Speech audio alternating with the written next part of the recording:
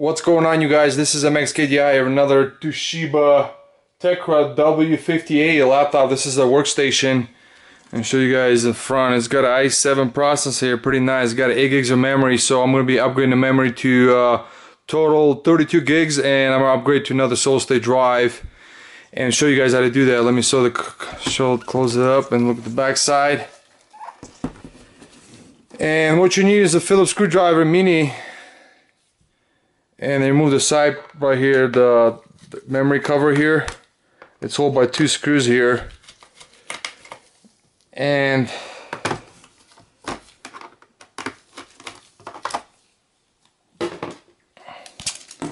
so we remove the solid state drive, and I'm going to be installing another one in here. It's a 2.5 inch thin. You can use now memory upgrade right here. It's got 8 gigs in here, so it's total 4 gig per each slot. I'll zoom in the camera, show you guys how to do that. Upgrade to memory, and here's the memory we're going to be installing. It's a DDR3 1600 memory in here. It's a laptop memory. Again, DDR3 1600. It's a laptop memory. And so we install it. It's using 8 gig per each slot total. And the way you remove the memory, there's clips right here. You press it right here, clip right here on the right, and one on the left right here. Really easy to remove, and it comes right out. Really easy. So we just upgraded the memory, guys, to 16 gigs, and another 16 gigs is gonna be in front of where the keyboard is. Show you guys how to do that. And let me move this away, this one in here. And let me close the side cover here.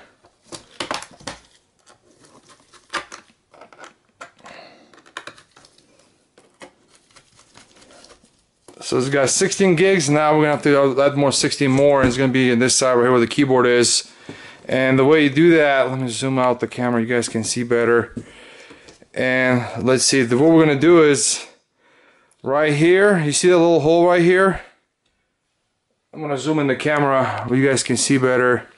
You need a screwdriver with the flathead, a little mini screwdriver, and what you're gonna do right here, or you use your nail right here, just you remove the clip right here, line a clip right here, and to remove that, be really careful, holds by the clips.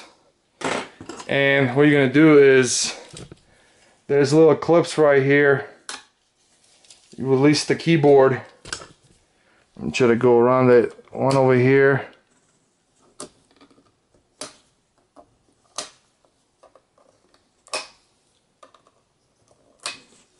So there'll be 1, 2, 3, 4, 5, 6, 7. The clips is held by little secure clips. You gotta press them up to release them. Really easy to release the keyboard, and just lift it up and it comes right out. And this is where the memory cover right here is. So we're gonna add 2 slots right here. Then we're gonna add 16 more gigs, so it's 8 gig per slot. And here's the memory right here that we're supposed to add. And we have added 8 more gigs per each slot. So here's 8, another 8 right here.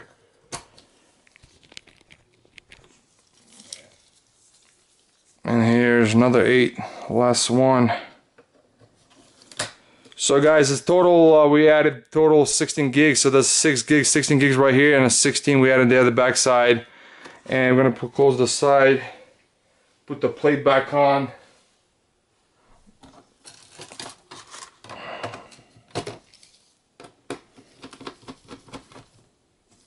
That's it. Then now we're gonna install the memory back, the keyboard right here, and it clips right in. I really like it. Doesn't really hold by any screws here. Real nice. I like this laptop. Very nice workstation. So let me zoom out the camera, and you're gonna install back the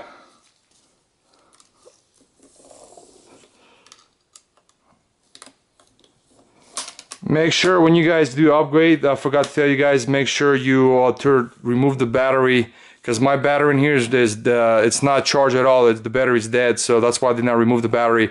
But if your battery is fully charged, does have power to it, make sure you remove it. So I'll show you guys how to do that again. So remove this clip right, pull it back on here, and it clips right in here. Really easy, really quick. Just like that.